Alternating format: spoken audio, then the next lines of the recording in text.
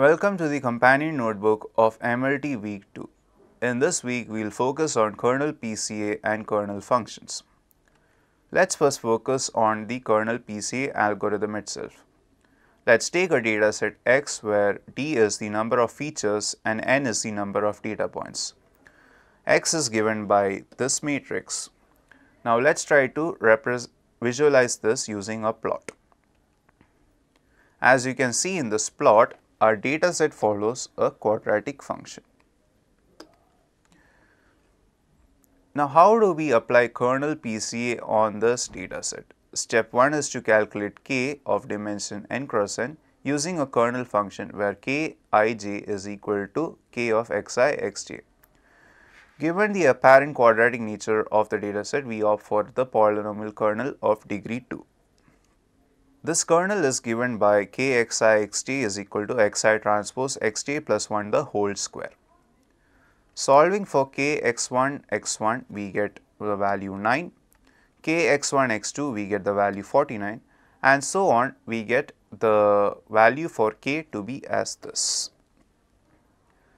Step 2 is to center the kernel using this formula where kc is equal to k minus ik minus ki plus iki. I is an n cross n matrix whose all elements are 1 by n. Plugging in the values of k and I into this formula, we get this. Finally, kc is given by this. Step 3 is to compute the eigenvectors beta 1 to beta n and the eigenvalues n lambda 1 to n lambda n of kc and normalize to get alpha u, which is given by beta u divided by square root of n lambda u. We get n lambda and beta of kc using a solver function. Using the solver function, we get n lambda to be this and beta to be this matrix. Alpha 1 using the formula beta 1 divided by n lambda 1 the whole square root, we get alpha 1 to be equal to this, alpha 2 to be equal to this vector, and alpha 3 is given by this vector.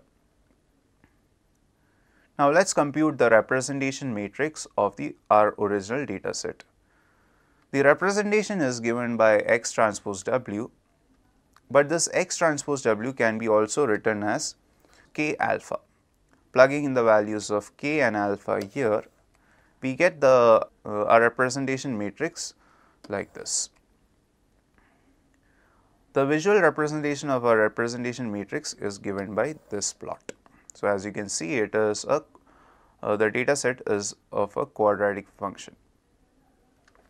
Now let's try to do whatever we did in this companion notebook in a Google Colab. So first we load our data set here, then we plot our data set using the matplotlib library, and as you can see, it's the same data set as before.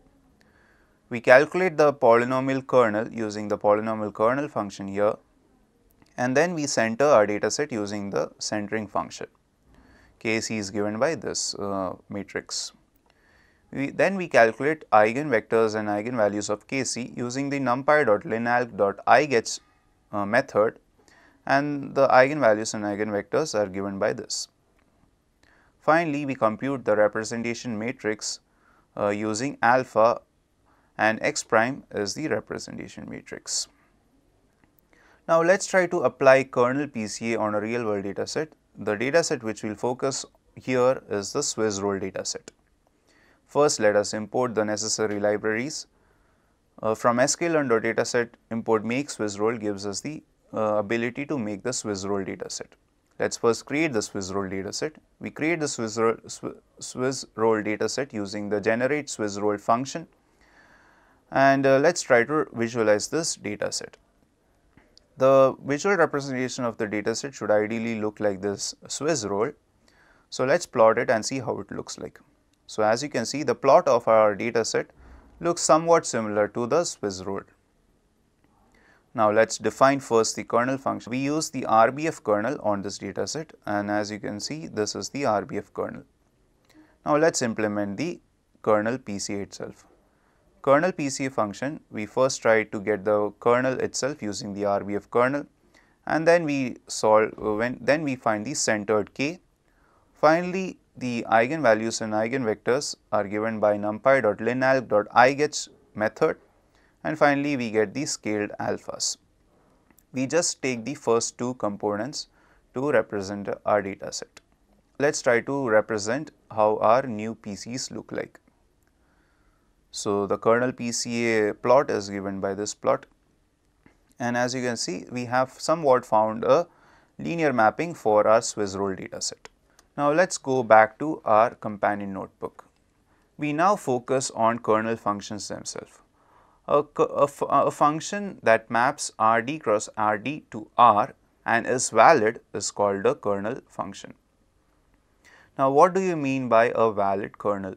So, there are two methods to prove that a kernel is valid. The first method is to exhibit the map to phi explicitly.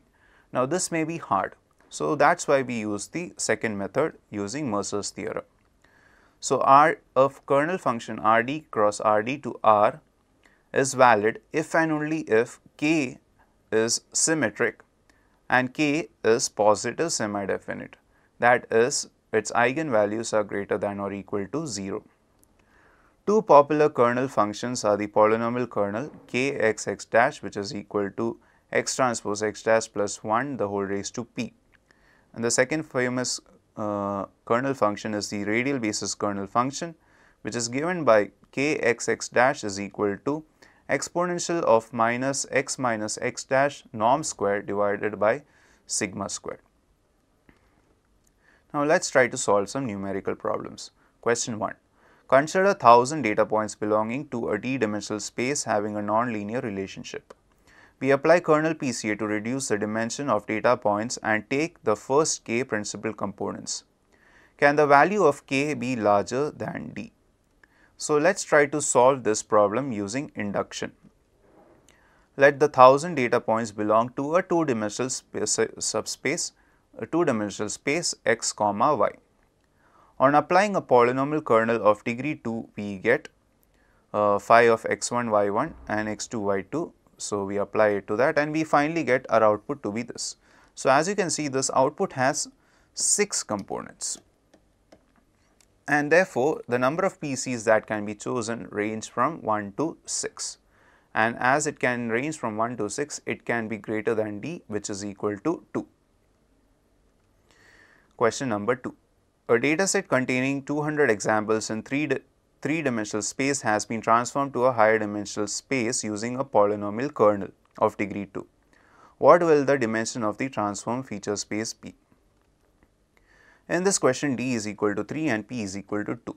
To find the dimension of the feature space, we use the following formula, which is d plus p choose t, and plugging in the values of d and p into the formula, we get our answer to be 10. Therefore, when we map a three-dimensional space using a polynomial kernel of degree 2, we get a transform feature space of dimension 10. Question number 3. A kernel K is defined as Rd cross Rd to R. Which of the following mappings correspond to this kernel function? So, we are given 4 explicit mappings. The best way to solve such question is to use the options themselves, and the explicit mapping to kernel function output is given by phi of x transpose phi of x. So, we plug in all the options, and when we plug in option C into this formula, that is phi of x transpose y, phi of y, we get our output to be this, which is the output of the original kernel function. Therefore, we can say that option C is the right answer. Thank you all.